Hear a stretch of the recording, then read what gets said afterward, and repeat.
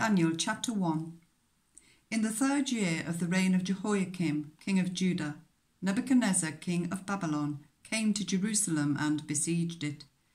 And the Lord delivered Jehoiakim, king of Judah, into his hand, along with some of the articles from the temple of God. These he carried off to the temple of his God in Babylonia, and put in the treasure house of his God.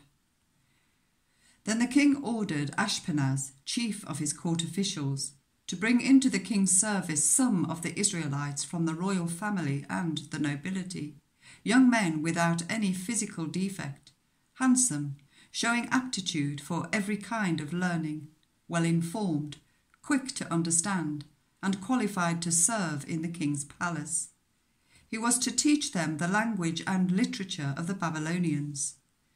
The king assigned them a daily amount of food and wine from the king's table. They were to be trained for 3 years, and after that they were to enter the king's service. Among those who were chosen were some from Judah: Daniel, Hananiah, Mishael, and Azariah.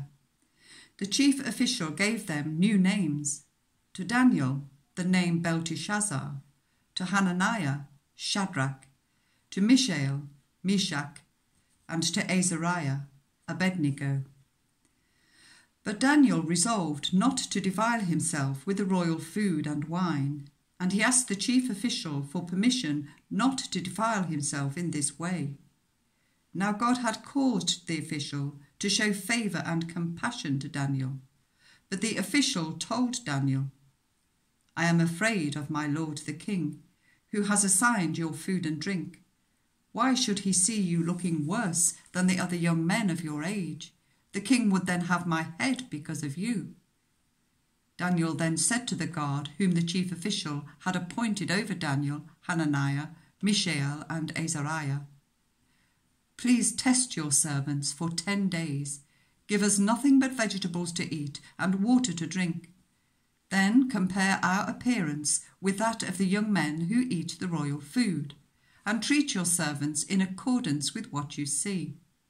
So he agreed to this and tested them for 10 days. At the end of the 10 days, they looked healthier and better nourished than any of the young men who ate the royal food.